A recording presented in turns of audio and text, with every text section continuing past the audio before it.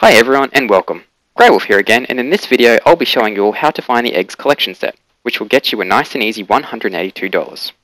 For this one, you will only need a varmint rifle to shoot the eggs out of the nest. If you use a larger caliber rifle, it can destroy the eggs, so stay away from using them. You will not need a shovel or metal detector and can start collecting once you obtain your collector's license. An interesting note about the eggs is you can collect multiple eggs from a couple of them, which means you don't have to go to all the nests every day, making this probably one of the most efficient collectibles to get a set in. There is also 2 locations for the hawk and eagle eggs every day, so that's a bonus. The way the collectibles spawn is in 3 cycles, and I've made a video explaining how the spawn cycles work and how to check what cycle you're on, so please check my channel for that video if you're unsure. This video is for spawn cycle 3.